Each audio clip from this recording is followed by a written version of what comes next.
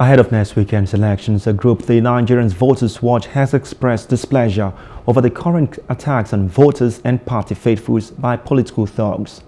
The group cited some of the issues that must be addressed before, during and after the elections by INEC, to include the safety and security of voters, educating voters at polling units, and sanctioning of political parties who commit any act of intimidation and threats on election day.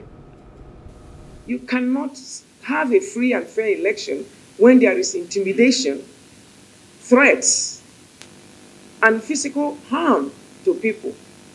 This is completely unacceptable. Law enforcement agents are actually doing something about it. Now, we are talking about what INEC can do or should do.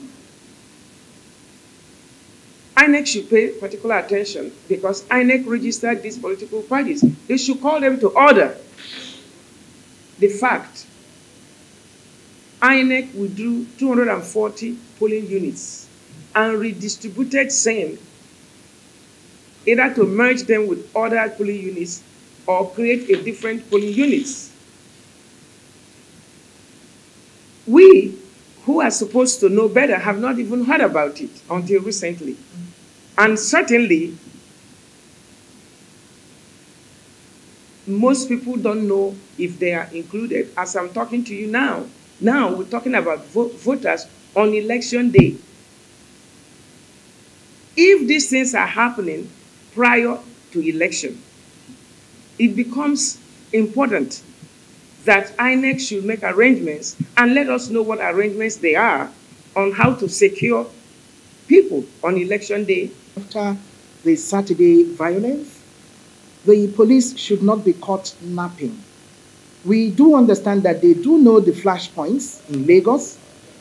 Now that they have shown that Lagos is certainly going to be a serious violent area, they know the flashpoints and should have their men and officers on ground. It is unacceptable that a single political party is trying to hold the whole of Nigeria by the balls. It's not acceptable.